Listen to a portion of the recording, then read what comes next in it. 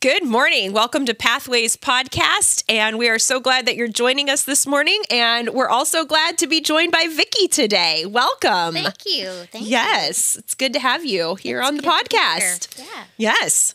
Vicki Hirma. In Yes. case there's anybody out there that doesn't know, you are Pastor Steve's wife. I am. His better, can we say better half? Always. No, man, it is. It's good to have you here. It's good to hear a different side of the story. We get everything from Steve, but a lot of times we don't get to hear from you. So Yeah. we get to hear from you today. And my thought is can you just kind of share your story a little bit? Maybe your background of church and even how you met Steve and maybe what attracted you to Steve. Oh, okay. And then how you guys got to the point of planting the church, because it wasn't Steve planting the church, it was both of you. And it was a commitment you both had to make. And I know from just what Steve shared with us before, he was ready years before you were ready, but the timing came through, God working through you and affirming the plant and everything. So I'm going to just let you run with the show. And, Okay. Wow, that's Yeah. huge. That's a lot. That's years and years. of Yes. Story. Yes. we'll take it all, whatever you want to share. That's right. Okay. Yeah. So, I grew up in church as Steve did. My mom took us to church, but also like him, I wasn't submitted to Christ. So that didn't come until later. When we lived away from Iowa, when we lived in Virginia, there was a point where we did start to go to church because we wanted our kids to be raised in church.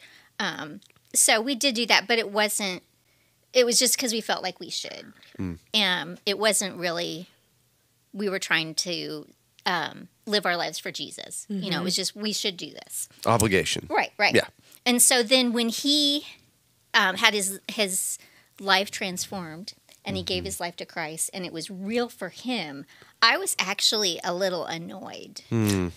Because here I was the one who took the kids to Sunday school, a lot of times by myself. Yeah. And so when he came home and he was really on fire for the Lord.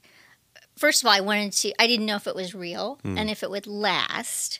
And so I was kind of apprehensive that way. And then he was so excited about it that, he spent so much time, he read his Bible and he watched it on TV. And if he wasn't watching it, then he was listening. It really became his whole life. And then he got involved on the sound team at Third. And, he was at church all morning. Yeah. He was at every service.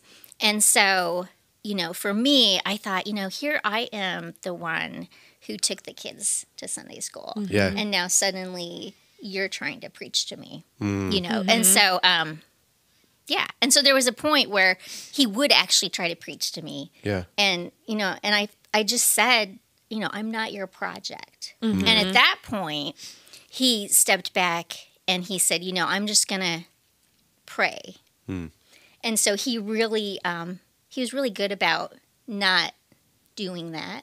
And he just prayed for me to come alongside him. So at that point, had you completely surrendered your life to Christ? No. We were, we were going to Third. He was involved in sound. And I loved what I was seeing in him. He suddenly stopped being the husband who would go out golfing, all day. And he suddenly started to do things with us as a family. And so I loved what I was seeing. And at some point we made the change to the front row at church. Moved up a little I'm not closer. really sure when that was, but there was just a point where we just we wanted to not be distracted by the things in the room, and we just wanted to be focused to being there. And there was also a time when and I kind of talked about this at the women's event. We went to so we were in the praying stage. He came home and said, they want me to pray about planting a church. And I just thought, that was the most insane thing I'd ever heard. He had started his business. It was hard. We never had money. It was hard. And I thought, here we are just getting going here. And now you want to change again. And that was never even on the radar of our lives. So, yeah. Where were you at spiritually at that time when he came home and said, they want me to pray about planting a church? Yeah, I wasn't, I still wasn't submitted to the Lord because I just thought it was so insane. And so my answer was, okay, I'll pray for that. Because you've lost your mind. I will pray. Did you think there's no way so ever? I wasn't praying for it, but I was, that was my answer. Okay, I'll pray for that. Yeah. And so while we were in the praying stage, we went to the funeral of a woman that had worked for Steve's dad. And I didn't know her well. I knew that she was just wonderful. Every time I saw her, she was just so loving and sweet. And we didn't, and I always kind of thought, wow, she doesn't know me, but she's so sweet. And so we went to her funeral and we walked in. And so on the pamphlet at the funeral and on the screen was her favorite verse. And it was Jeremiah 29:11. And for I know the plans I have for you, plans to prosper you, not to harm you, plans to give you a future and a hope. And she had cancer for 10 years. And just really, and not just little sickness, but she was confined to a wheelchair after a while. And and that was one of those defining moments in my life where I thought, wow, here's this woman who's been sick for so long, and she believes that God has good things for her. And I was amazed by it. And I really sat stunned at her funeral. And I just thought, wow, gosh, I want to think that God has good things for me.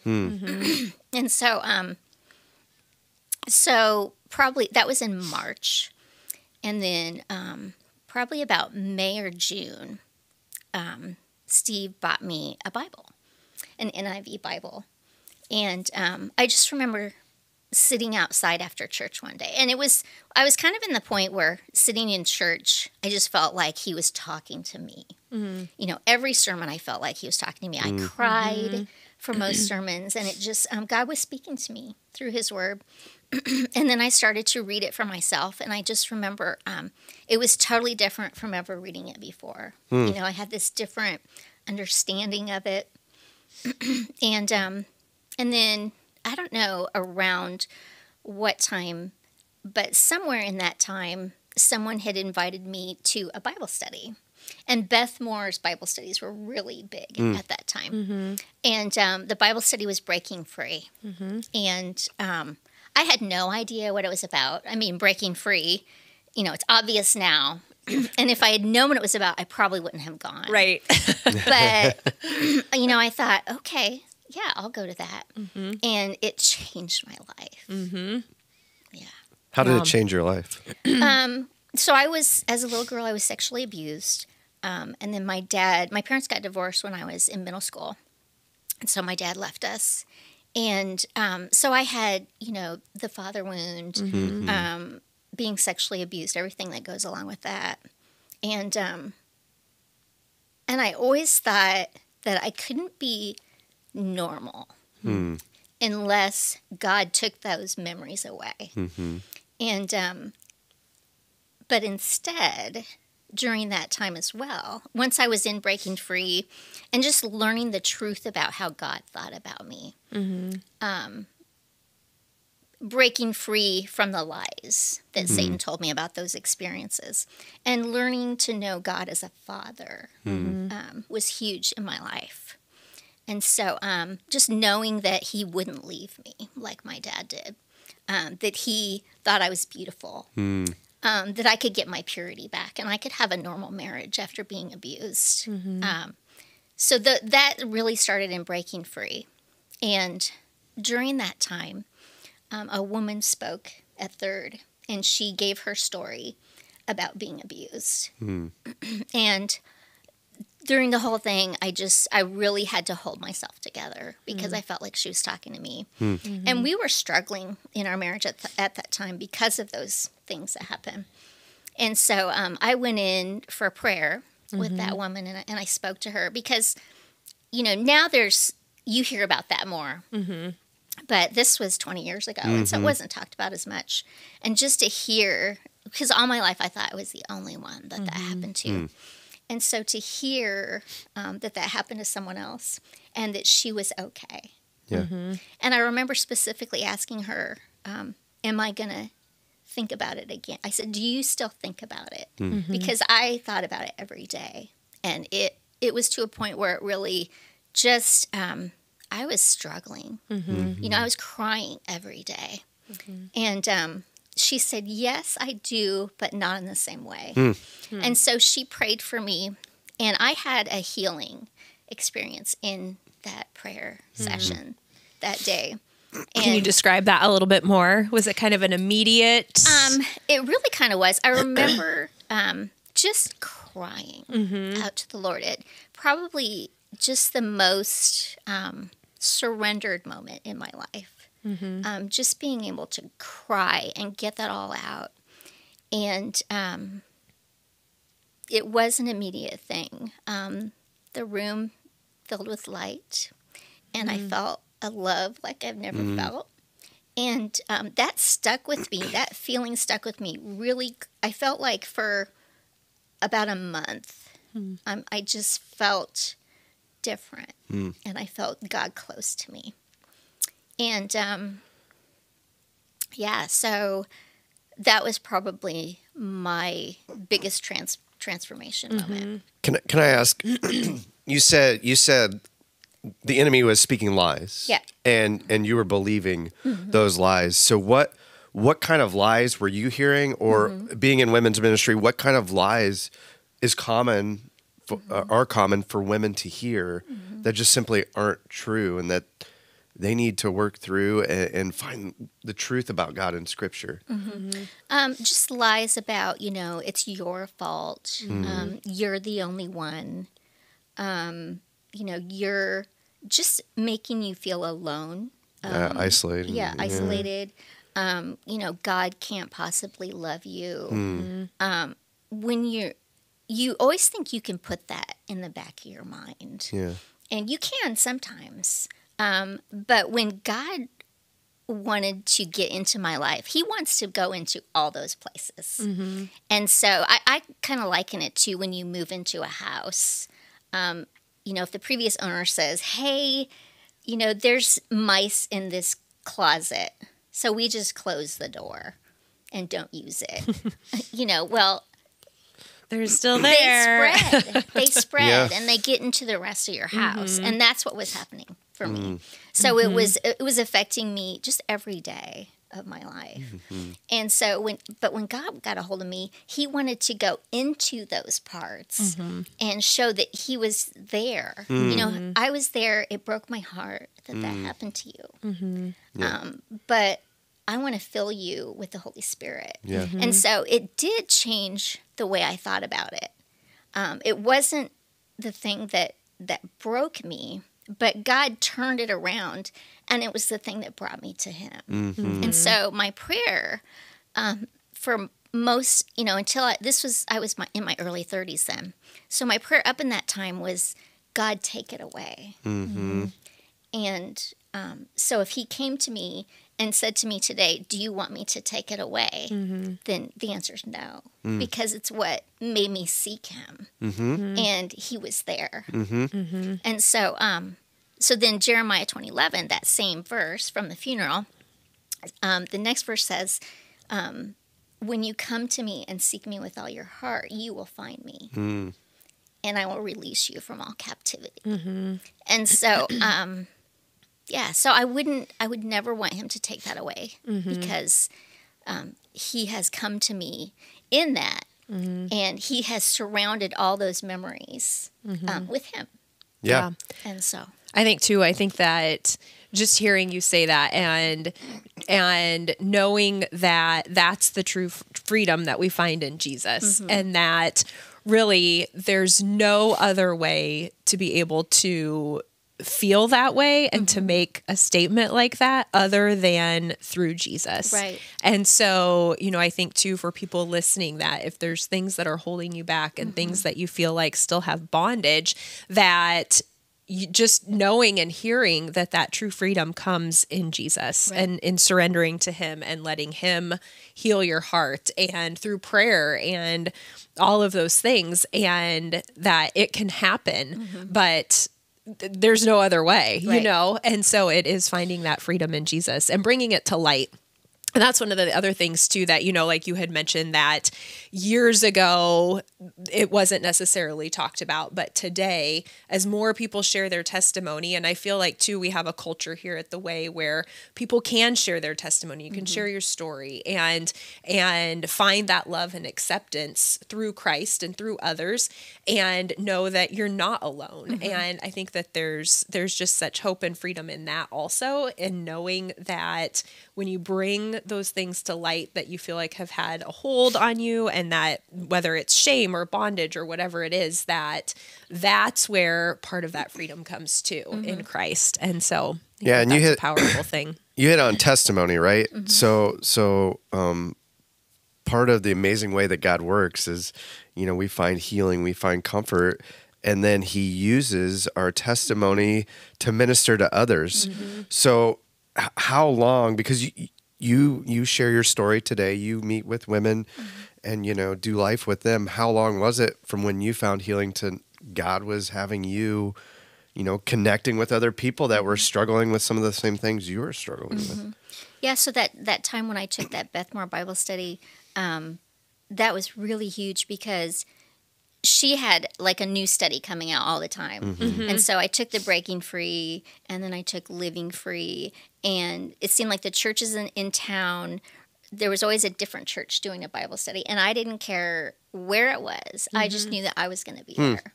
And so I just went around to different churches, and, I met so many people through that. Different classes. I was just so hungry to learn the truth. And so I signed up for all kinds of classes, different conferences. And one of the things that's so healing, even, and it was after Breaking Free, it was probably within a year, but I was taking another class, and there were 4 or 5 of us at a table, and in conversation, 3 of us had all been sexually abused by the same person in our lives. And so even though then I had already been healed, it was so powerful. I felt like that was a gift from God. He still keeps telling me, you're not the only one. Right. And that it's so the most comforting thing when we are going through something is if someone else says, that happened to me too. I've been through that too. I know what that's like. Yeah. And that's why church is so important. Yeah. Right. That's why classes are so important. It's about relationship, because the enemy wants us to be alone. Yep. And he wants to say, no, you're the only one. Yep. Yeah. And so the more I speak about it, the more my shame becomes dignity. And it's God working. That's where healing comes, is when someone realizes, no, I don't have to be crying in the corner every day. God has good things for me. Yeah. And so that's why my heart is for women's ministry, and to get into the Word and learn the truth. Yeah, because the power is in the Word. Right.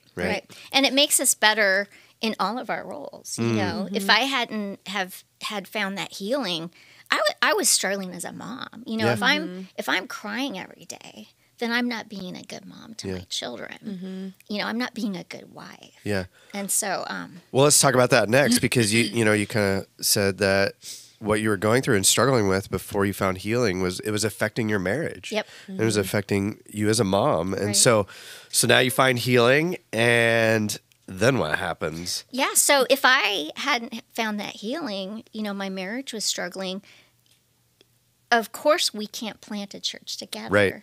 If we don't have a good marriage, if we're not a team, So, so we were still in that 2 years of praying, and I really, it's funny now, but at that time, he would still come home and say, hey, they still want me to keep praying. And still at that time, I just couldn't picture it. I was like, who's going to show up for that? I mean, you're going to stop your business and who is going to come? I love listening to you, but who is going to come for that? And so, we continued to pray. And he had an interview in Chicago. And I was really just kind of appeasing him, going to that, because he still was adamant, they want us to really consider this. And so we went to this interview, and it was all day. And I had just a small, like 10 minutes, but it was questions for him. And what kind of an interview? It was just I guess it was to be a commissioned pastor. Oh, okay. If he was qualified to be a pastor. Gotcha.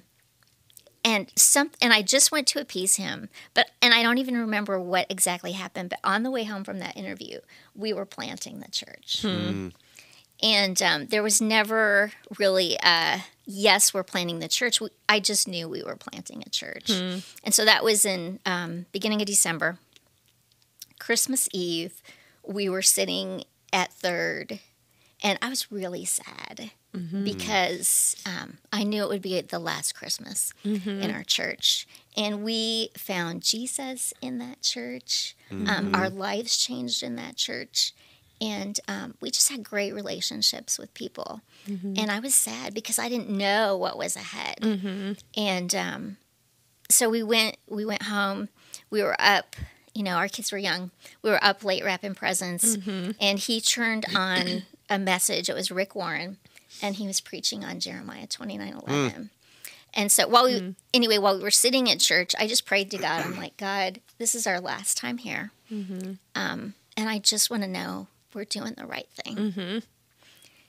And I said, I just need to know we're doing the right thing. And so we were watching the Rick Warren message later that night, and he was preaching on Jeremiah 29:11. And that was God, speaking to me through his word, through the first verse that grabbed me. And from that moment on, I said to him, I'm like, okay, we're doing this. Game on. And I never looked back. I never questioned it again. I just knew that it was what God wanted to do. Yeah. And it was easy from then on out, right? The rest is history. Looking back, it seemed pretty easy, but in the moment, not so much. Yeah. But, but I love how God met you in that moment, and with scripture did. and the scripture that he had used before at the lady's funeral. And that's just, I just love how God just meets you right in that place and gives you the affirmation. And I know too that Steve has talked in the past just about the timing of it, and how he was being asked to prayerfully consider, but the timing of you going through the process, and then how ultimately that led to God's timing when you were both on the same page together, and you having that affirmation of, this is it. This is the timing. This is what we're supposed to do. And so, that's awesome. I saw a quote the other day that said, if you're committed to God every day in the day to day, then he will get you where you're supposed to be tomorrow. Yep. And there was a lot of commitment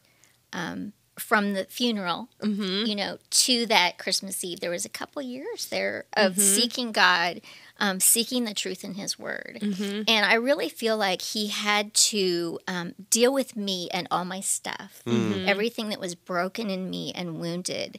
And he had to heal it because there was stuff that I needed to do. Yeah. So I couldn't be focused on me in the planting of the church. I could be doing what he wanted us to do. And that's just who he is. Yep. Yeah. And when you guys planted, did you head up women's ministry right away when the church was planted? Yeah. I think I did. Yeah. I remember a marriage class early on too, several different ones. And so, you guys hit the ground running. And talk a little bit about that. What was that transition like, coming from your home church and then planting a church here where you didn't hardly know anybody? And yet you guys had some people that came with you, right, as support. We did. But what was that like? Like, was it easy knowing? I mean, because we talk about we're all children of God, right? So we're all brothers and sisters. So there's this instant connection.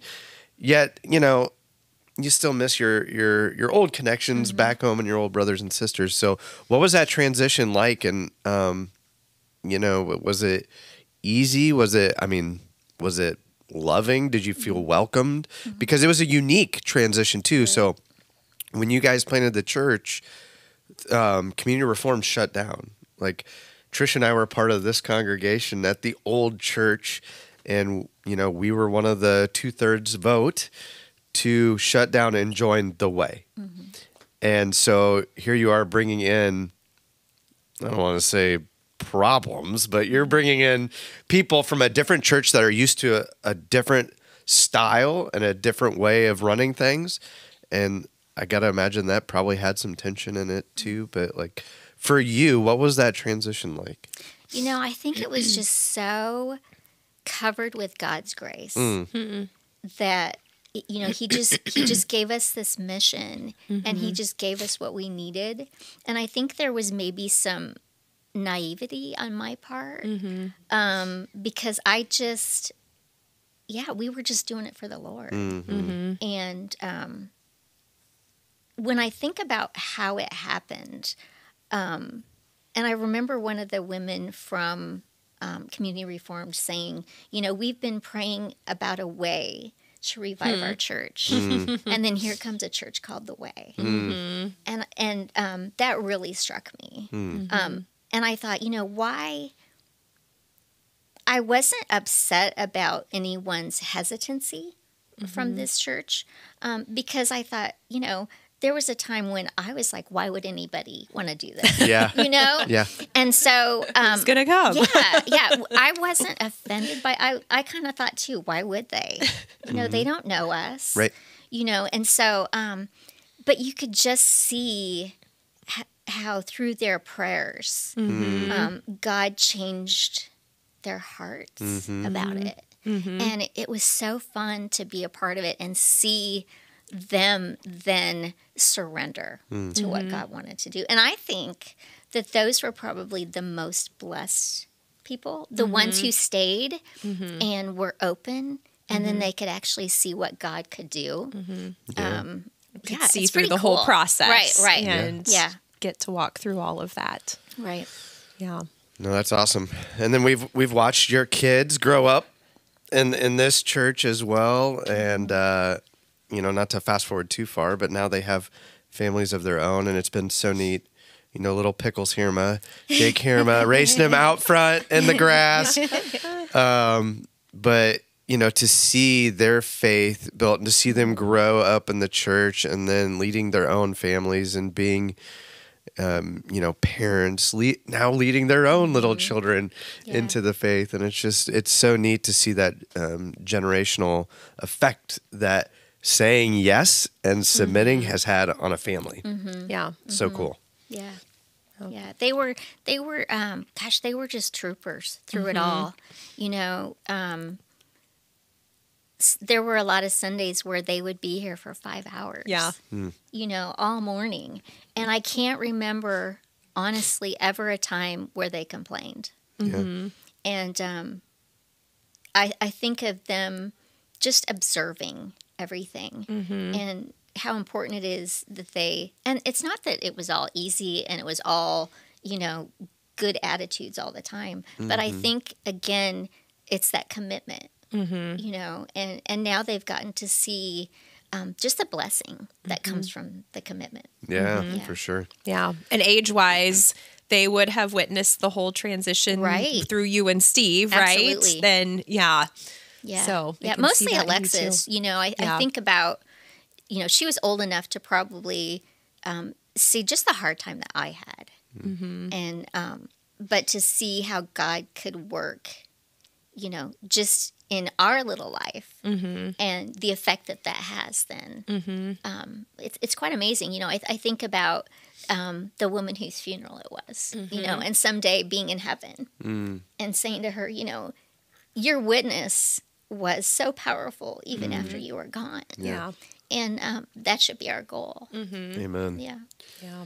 That's good. I think too. I think that that's a good long-term perspective with your kids because I feel like as a mom, you can feel like in the moment where something is going wrong or you're crying in the middle of the day or you're, just whatever it is, something's going wrong. And then you have all the thoughts and the lies that come in your head, like, I'm going to ruin my children forever or whatever it is, right? But then when you get to a point where your kids are older and you can see that your kids have watched you through that whole process and how God has redeemed it and restored it and worked in your life, that I feel like there's this temporary, here's how I felt in the moment, but here's the bigger picture of what God is doing. And I think that in the moment, it's not easy to have an eye on that bigger picture, but sometimes we need to, like in the midst of, because that's kind of too where some of that brokenness comes in, that God, when we submit to Christ, that he's going to heal and restore. And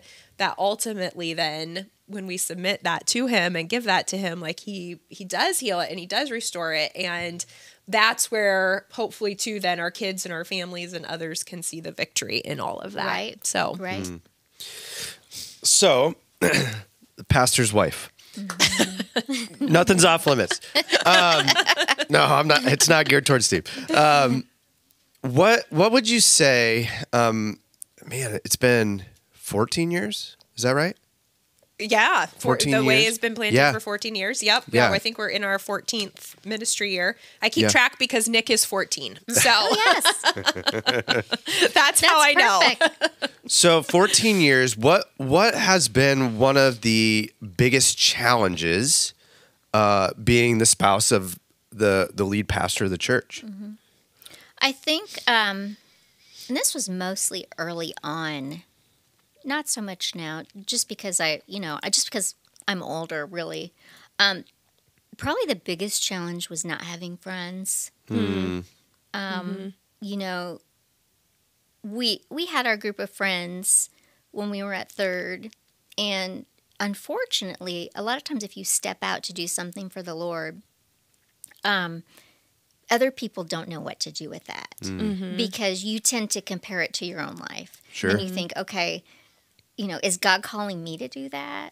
And am I just not listening, or am I not, worthy? Or, and I think that really sometimes you aren't supposed to be with friends with people for your whole life. They're just there for a season. Sure. And so I really think God needed us to be focused on him and not distracted. There's just been a lot of lonely moments. That was my biggest challenge early on. And every time I would feel lonely or, wish I had friends, God would say, I didn't call you to give you friends. That's not the point of it. So it's a family that we have, and we love our church family, but there's just there's a loneliness sometimes. Yeah. They say, the higher you get up in leadership, the smaller your circle becomes. Yeah. And how important is it then for you and Steve to be there for one another, to support one another? Because, he as the head pastor deals with things and has stress and challenges, and he can't just go out and blurt it out to other people and vent. So you're probably his processing person. And so how important is it for you to be a good listener, and for opposite too, because you can't go out and do the same thing either because of your guys' position. And so how important is it in your marriage to be able to have that connection where you can open up and be vulnerable and process openly with one another and help each other through it? Right. Yeah, that's everything. Yeah, we have to be willing to listen to each other and give grace to each other. Hopefully we're not both falling apart at the same time. We have to be aware of what spiritual attack is. The enemy would love for us to be against each other. So we just have to be willing to pray for each other. We have to we have to treat each other the way we would treat anyone else we would be willing to minister to. You know, we have to be humble. Yeah, we just have to have God be the focus. Yeah. You know, and you know, that's what marriage is, right? It's the two of us and God. You know, so yeah, we don't get it right all the time. Right. Nobody Not even does. Close. Not Right? even close. You Right. know, but we also have to be open Yeah. to everyone and be like, you know, we don't have it all together. Yeah. But here's what we've learned. Yeah. You know, And, when we hear you guys talk about each other, you each are for each other. always. And and you love each other. And again, it doesn't mean you always agree. Doesn't mean you guys always, do it perfectly. But in the end, it's like, I love her. I love him. And I'm going to support them until the day I die, you know? And so it's a beautiful thing. And we just appreciate you guys setting that example of what marriage is meant to be in this church. So thank you for that. Oh, yeah. Yeah. So we talked about the challenges. Or the biggest challenge. What's been the biggest blessing in the last Oh, 14 years? just our church family. You know, just when I think back to 14, 15 years ago and not knowing anyone here and the love that we have for the people of the way, just being in the room and seeing God change someone's life. The ripple effect of, the men as good husbands and fathers, the way families have changed. It's just very cool to be watching. Yeah. And that God has gifted us with, through everything that was hard. We wouldn't change anything because we get to see him. Yeah. And it's we can't really fathom it, but sometimes we'll be on our way home from something at church and we'll just think, wow, that we get to see God work like this. Yeah.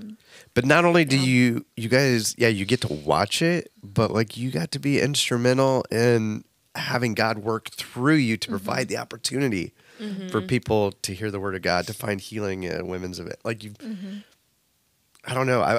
I think there's a lesson in this too. Like if God's calling you to step out and do something, like there's great blessing in it. And so, and it'll look differently than how God called you and Steve to plant a church and how Marcy and Todd or me and Trisha. But like, man, there's such great blessing in allowing God to call you and then stepping into that arena that he's called you into and then watching him work through it. So, Yeah, I read a book, and I can't think of what it was called, but it was actually by Rick Warren's wife. And I read that pretty early on, and she was talking about how when Jesus fed the 5,000, with just a couple of loaves of bread and a couple of fish, and she said, if this is what God can do through ordinary things, think of what he can do through us. He can do extraordinary things with ordinary people. And that was really huge for me as a pastor's wife.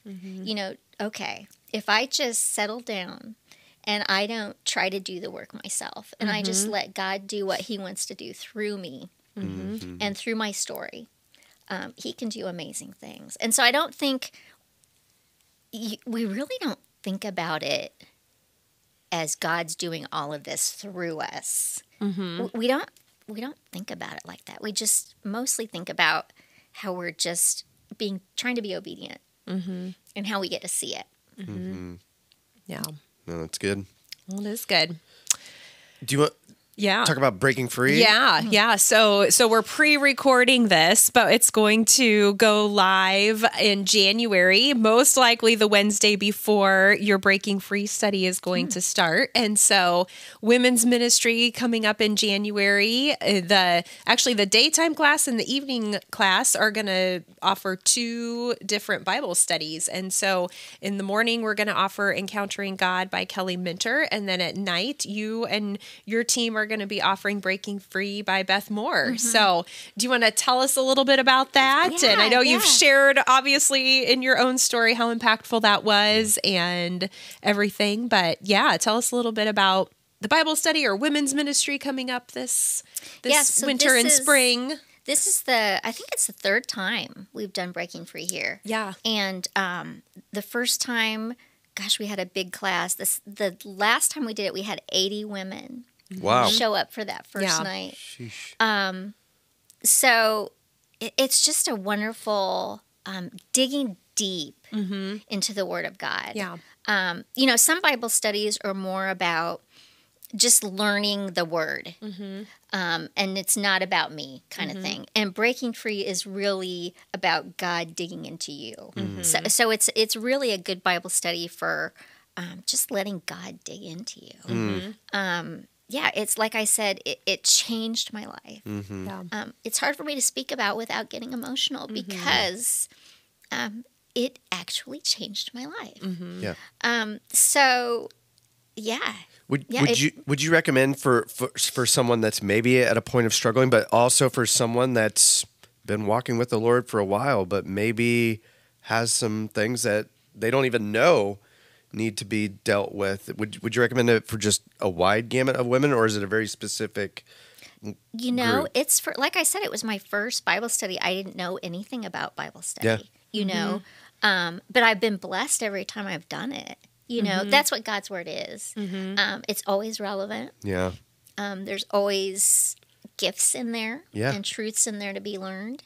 So it's for anybody. Anybody. Yeah. There you go. Yeah.